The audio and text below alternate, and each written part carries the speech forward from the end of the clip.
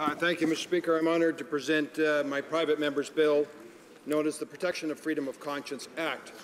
Mr. Speaker, with the introduction of C-14, I've heard from many Canadians, and they're calling, I think all of us in this House have heard a call that C-14 has a gaping hole. It does not protect conscience rights of Canadians. The Carter decision required that, and actually in the Carter decision, they required that conscience protection be protected for medical health care professionals.